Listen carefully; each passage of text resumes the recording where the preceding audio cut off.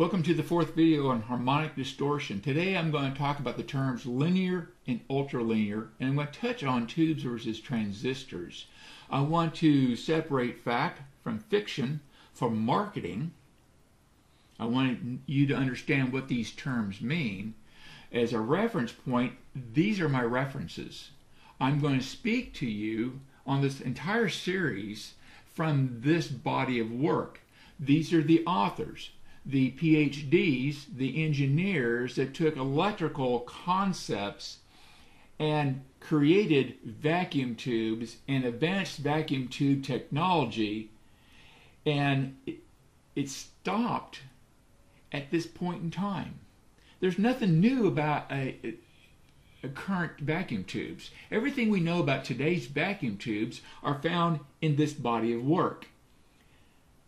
Spragenberg, he went into a lot of details about the grid type wires, how they're constructed, spacing, all that stuff, because from that we know what the grid curves will look like and how to design, whether it's a beam pentode or just a pentode or a triode. From his work we get that. Nothing else has been done new today.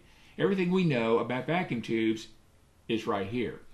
So when I talk about linear and ultralinear, it's a marketing term for stereos and guitar amps. As a ham radio operator, it's a moot point. Of course, the amplifier is going to be linear. No, I'm sorry. It's going to be ultralinear. No, I got that wrong too. For the FCC to allow me to transmit at 1,000 to 2,000 watts, my amplifier better be a little bit beyond ultralinear. I cannot have harmonics, period. End of story, or they will send you a note saying you got to clean it up. So these terms are really more marketing for stereo and guitar amps, not for ham radio operators. So I'm not going to really get into the ham radio operation, although what I'm going to talk about today is very applicable. But most of what you're all building come from pentodes such as this, driven by a 1 watt tube. But this will run at about 150, 160 volts on the plate. This will need about 400 volts on the plate. Maybe you're using a triode. Again, 400 volts on the plate. Needs a 1 watt driver. Most people look at this and go, then they also want to know something about cathode stripping. It's kind of a yawn fest for me. It's fun to talk about. It does occur, I guess, but this doesn't bother me. So most of you are building with this. So you have a 10 watt, 15 watt, 30 watt, 60 watt, 120 watts, up to 200 watts, depending on how many of these power tubes you have in their configuration. So I'm going to limit the discussion about linear and ultralinear to this. I'm not going to talk about this particular tube. This is a tetrode. It is capable of 60 watts right off the bat. I also need to put a fan cooling and duct pipe on it to keep it running without overheating, but this is 60 watts. This needs 3,000 volts DC on the plate. You all are building these with 400 volts on the plate. Yeah, they're about the same size, but the power supply on this is a challenge all to itself, let alone this one. This one's easy peasy. You know, I get a rectifier, get it out there, a couple caps, I'm done. This one's a whole different matter. A lot more cleaning up has to happen to rectify the voltage.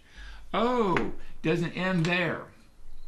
This is what I call a pentode. So by comparison, you all are building with these. This is it's going to operate in beyond ultralinear operation. This is good for 400 watts single-ended amplification transmit. Or a pair of them, you can go up to 1,000 watts to transmit. The power supply on this is very healthy. I need 3,000 volts on the DC plate to make this operate and it has to operate much cleaner than this particular tube in ultralinear operation. So I'm not going to talk about this bad boy. I'm just going to limit it to the rest of you all who are using these in your stereo amplifiers and guitar amps. Oh, for both this one and the other one, you need a 5-watt driver, which means I'm going to need a pentode to drive it probably.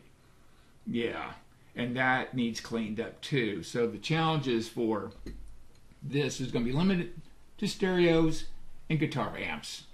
You'll probably be building 200 watts on a stereo amp is getting kind of uncommon. Although I've seen someone build a stereo amp with a pair of these.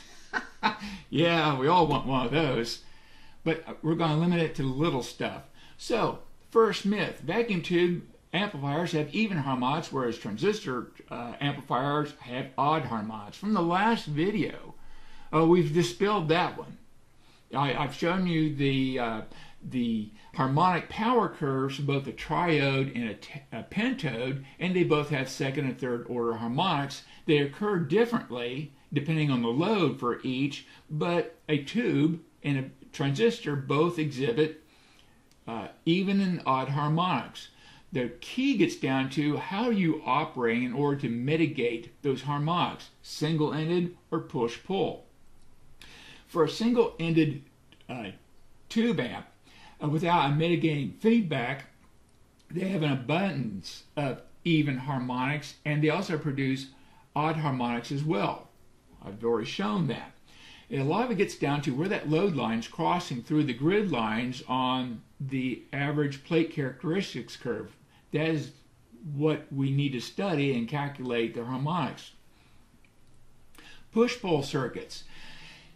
The whole idea of a push-pull circuit is that with the tubes both being balanced, amplifying the same amount, and they have the same gain, the second order harmonic, the even order harmonics are going to be naturally canceled out.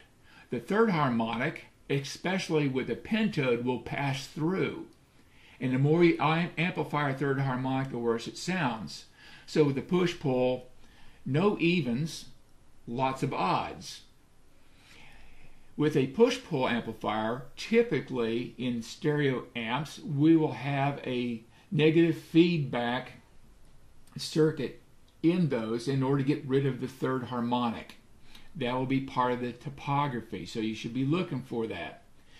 So the fundamental goes through, you have an A wave and a B wave, and when they come out of both stages, you put them into the output transformer, and the output transformer then combines them into a larger wave.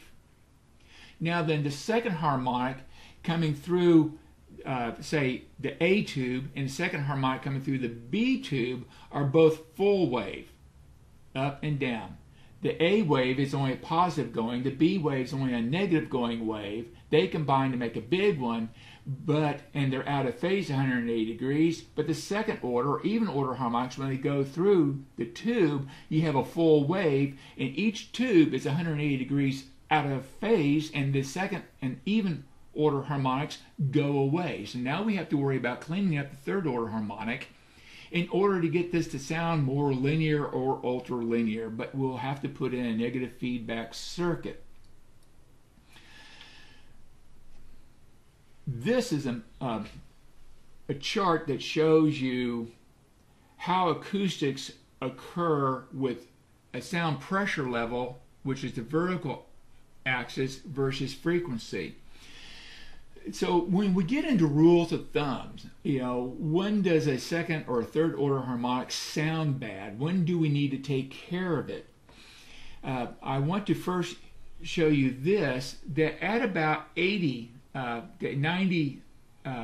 dB, this curve, the average curve, which is this dotted line, I'll highlight it in red for you, it's basically flat, if you will, through most of the useful range of the frequency spectrum, from about 100 hertz up to maybe 2500 hertz. Relatively speaking, it's pretty flat. Now, when you get over 110 dB, these these frequencies all follow this curve here, and this is the threshold of feeling, which is also the threshold of pain. At this point, this frequency, when it gets above, let's say 32 hertz, gets above 120 dB, you're going to start feeling it and can start hurting. 500 hertz above 150 dB is going to cause pain. If you start operating up in this range here, you're going to have ear damage. And quite frankly, this is another curve right here, this upper threshold. Generally above that, which is right around 100 dB, for any period of time, you're going to suffer hearing loss. This lower line, but at that line and below, the frequency is going to be a little harder to hear, but that's just kind of a threshold of most people should hear the frequency at this level. Here are your constants. I've talked about overtones, the sibilants, the S sounds are up here, consonants are down here. This area in the middle is pretty much where most instruments play, from 100 to 2000 hertz, somewhere in there. And most amplifiers are amplifying, the stereo amps and guitar amps. This is the fundamental frequencies they're amplifying.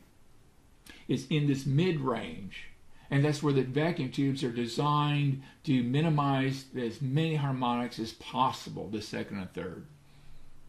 So then there's these rules of thumb out there. At 8000 hertz, which is right here, so just above overtones, at that point and above, for a single-ended tube amp, you'll start hearing a harmonic when it reaches about 5%, or push-pull 3%. For a single-ended tube amp, that means the second harmonic is going to be heard. For a push-pull, it means the third harmonic is going to be heard. And it may start, especially with the third harmonic, it may start sounding unpleasant. At 5000 hertz and below, which is from about here down, which is most of the other useful range, which is pretty much the center mid-range frequency for vacuum tube design. We designed them down in this area here. Then the rules of thumb are that for a single-ended tube amp, above 12%, everybody should hear that harmonic. The second harmonic will be well heard. But truthfully, above 5%, you start hearing them. But if you're losing your hearing, then it starts pushing up around 9-10%. So somewhere above 12%, it becomes undesirable. Under 12%, it may be a good thing. My Premier Twin 8 operates at 9%. It's a good thing. But if I were to push it to 12, it'd probably go from good to bad, and you wouldn't like it. A push-pull, 10%, mostly because of the third-order harmonic. So when we talk about linear amplification, what that generally means, when you're looking at the schematic, what you're looking for is it's probably a true triode. You're probably looking at a triode power tube. But these things don't give you a lot of power, and when you start loading up, the power drops off quickly, where on a pentode, as I've shown before, it kind of plateaus out, and I get power out of here, but it comes at a cost of the third harmonic. It could be that the pentode or tetrode is being operated in triode mode. So it's not as perfect as a triode, but it's a good next bet, and I'll cover that later. It's being also operated at the second harmonic point, where it's the lowest. Remember the V in the last video? We're trying to get close to that and span the gap.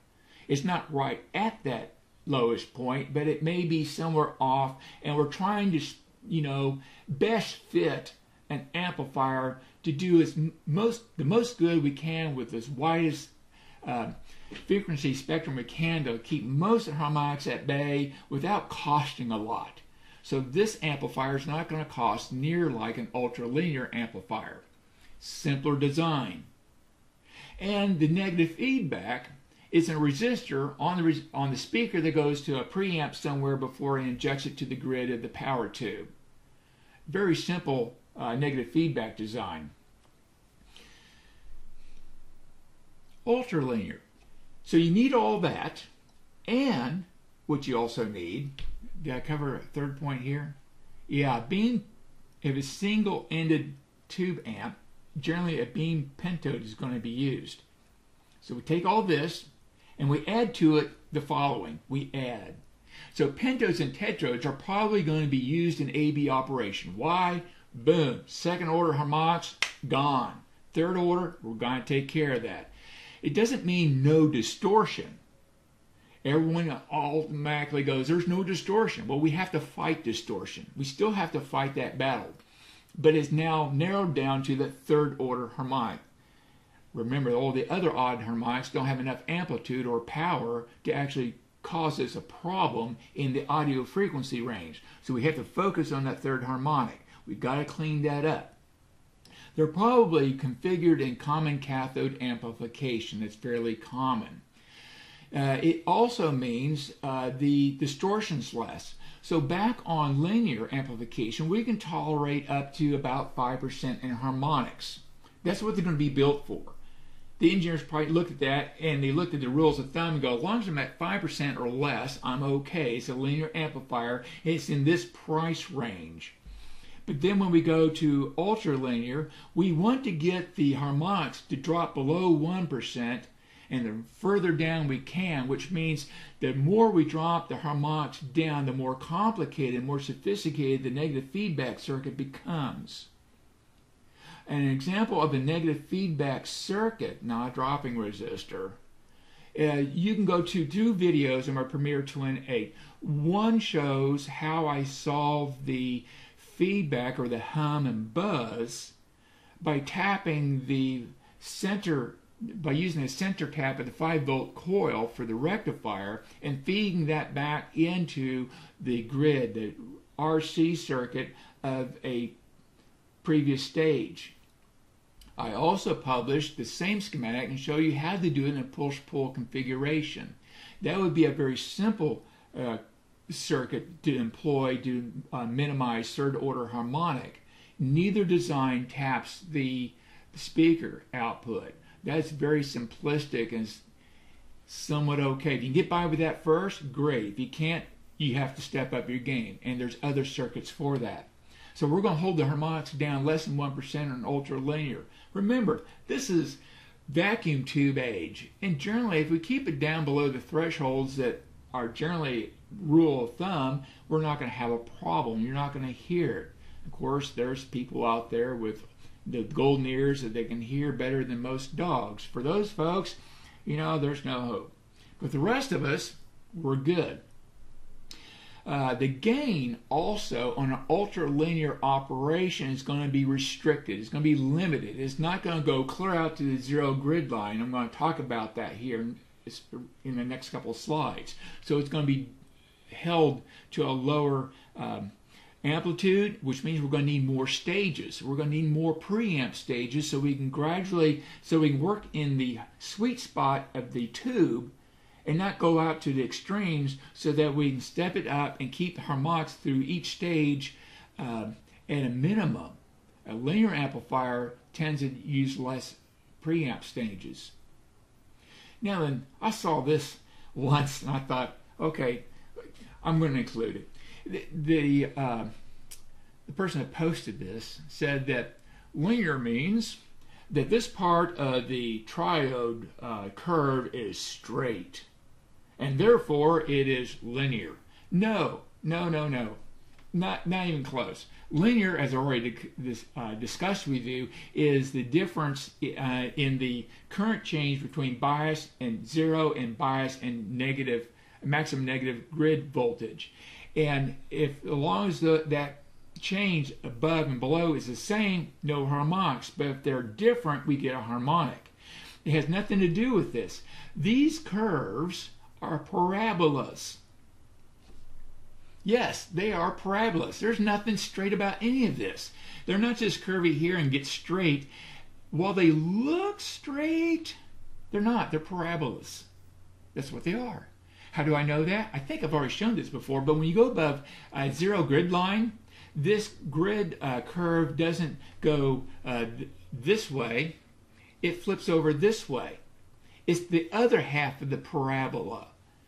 at plus 10, plus 20 volts, that curve starts resembling the same, it's the other half of the parabola. Now then, because it's a vacuum tube and things aren't perfect, it's not a very good parabola, but that is the basic shape. It's the other half of the parabola. But for linear and ultralinear amps in the stereo and guitar amp community, we're never going to operate above the zero grid line. That would be a bad day. We have a need at times to do this with this bad boy, and there's other tubes that are much bigger than this, and they actually we need to understand the harmonics should we exceed the zero grid line, and those tubes have those graphs published. Mostly so you know what's going to happen to you if you go over it, not so much as to design there. So it doesn't mean that line is straight. It's a parabola. Different tubes. Now we have a pentode, top left, a beam pentode, a triode, and a transistor. I'll touch on the transistor a little later. We like a true triode. We need a true triode because the grid spacing across from each of these curves are fairly uniform. They're the same until we get way down here, and then it compresses. But for a true triode, the structure of the triode really makes these grid curves evenly spaced, which means the change in voltage either side of the bias point for the signal being generated on the grid is going to be the same, and it limits the second order harmonic, which is why in the last video I showed you on the power harmonic curve, the more you load up a triode, the less the harmonics become. They really drop off because of this. Now then, a tetrode is nonlinear. Remember, we have a load line running through here, and here's our bias point. We load line through there, and either side of that bias point, we have an imbalance in the current. So what we want to do with a normal linear amplifier is we can utilize the full range from the zero grid down to the maximum negative grid line. And that would be a linear operation. But if we want to go ultra-linear, we need to limit the gain into that bias point, because as we go up here, this change in current and the change in current down here are drastically different. But if we keep it in the middle somewhere, this change in current from the positive going peak and the change in current from the negative going peak actually diminish the harmonics quite significantly. We can go from 5% harmonics, which is shown by the red wave, to something less than 1%, maybe 0.5% if we limit the gain. So the difference in operation between a linear and ultralinear would be this. In radio work, we would also want to pick the green wave too, for the same reason. We need to limit the harmonics. So the green line would be towards the ultralinear operation. The red line just linear. The tetrode or pentode is a triode. The spacing here is not the same. It looks like a triode, but the change in current between 0 and -5 is radically different than from -40 to -45. So as you can see, in a linear operation, this is the problem. Big change in current, small change in current is asymmetrical right off the bat. Plus or minus 20 volts is asymmetrical.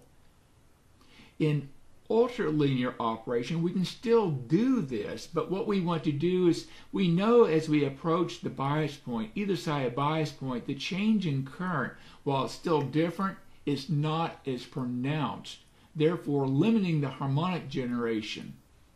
That would be the difference between using this tetrode or pentode in triode operation. We want to operate as a cheap linear stereo, and there are applications for that. With the red signal, the green signal would be towards the ultralinear. We're trying to limit the harmonics. Now then, In a pentode, pentodes will not operate at all in linear anything for this reason. We have a problem down here. Remember, we have a load line going through the bias point, and as long as we're operating in this area, we're going to be somewhat okay. We can configure it for linear, ultra-linear operation. But remember, just because you put a load line on a graph and then build a tube amp doesn't mean you're done. We have to understand the full range of the load line movement. And it does, for some frequencies, when we unload, it will drift down here into this area that I've identified with this red ellipse, and the change in harmonics, here's the change in current between these grid lines, and here's the change in current between these two grid lines. Notice there's a huge disparity in using a pentode. You're going to get a lot of harmonics, which means in order to get a linear operation, we're going to have to put in noise feedback. Something to limit the harmonics. We're generating them a lot. Now we got to take care of it. There's a way around that. We can use a beam pentode, and that's better because it's a constant current device. Anytime I change a plate voltage on a regular pentode, I have a huge change in current. So from here to here, I've got a radical change in current. On a beam pentode or a beam tetrode, if I have a huge change in plate voltage, the current doesn't change hardly any at all. That is good for us.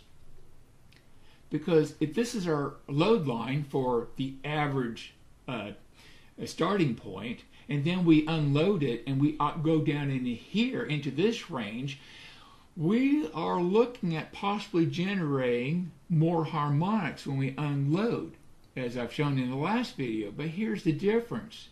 Here's a change. Here's a change in current between this grid line and this one, where the grid lines are intersecting the load line.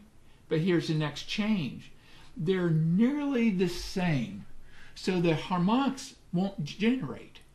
They'll be very minimal, because the change in current from the A wave to the B wave is going to be smaller. And it just goes on down. So it's a constant current device. We like being pentodes because it's a constant current device, and that actually helps harmonics. So for a linear amplifier, you're going to probably have a pentode. But for an ultralinear, you're going to move to a beam pentode. That makes it better.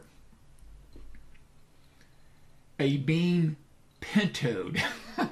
That's why people use this in radio work, because this is a constant current device at 400 watts or 3,000 volts in the DC plate.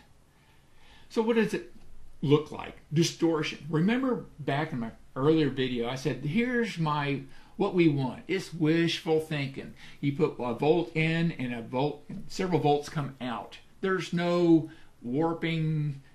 There's nothing going on there. There's no harmonics. Okay? On a tetrode and pentode, they operate along this red line. It's curvy.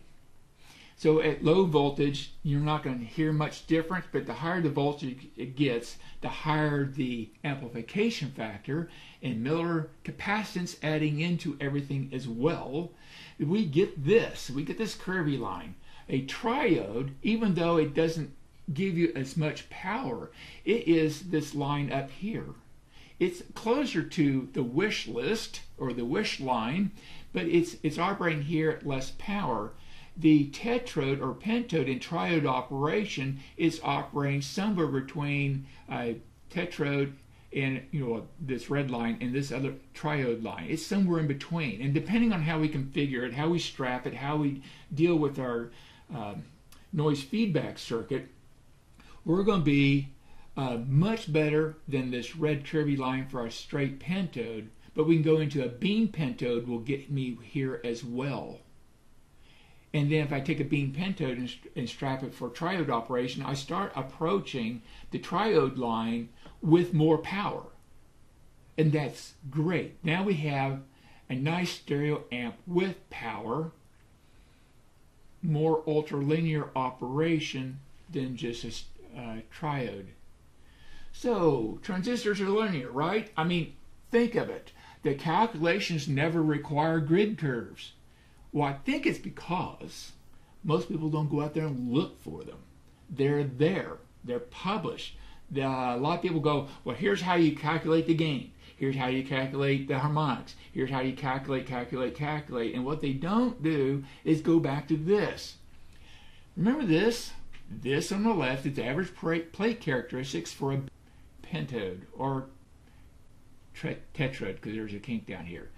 Okay? Here is a graph for a transistor. Notice the curvy lines here. A change in the drain source voltage, a large change in drain source voltage, gives me a large change in the drain current.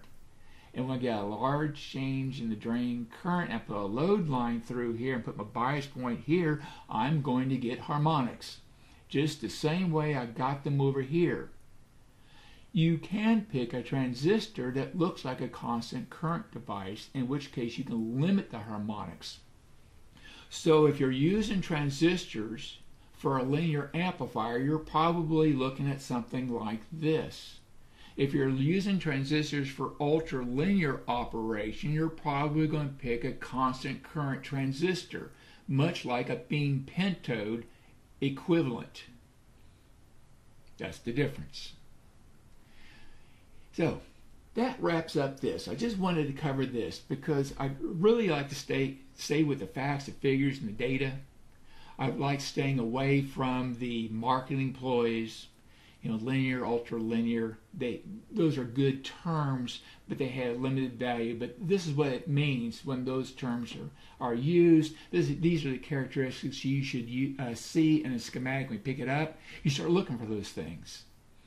If they're present on the schematic, then it's probably, if some of them are present, it's a linear schematic, and if it's more are present, and especially the negative feedback is a little bit more sophisticated, you realize it's probably an ultralinear amplifier, despite whatever they may call it. That's what's going to happen. If they say it's an ultralinear amplifier and they're just using the pentode, I would cast this, quizzical eye and go, well, wait a minute here. Why aren't you using a beam pentode? It'd be so easy to do that. In the next video, I'm now going to start the math. I'm going to set the foundation for the grid voltage signal. I need you to understand what that is and why it looks like it does, because in the video after that, the math starts. Those videos will be longer. Just put it out there for you. Thank you for watching.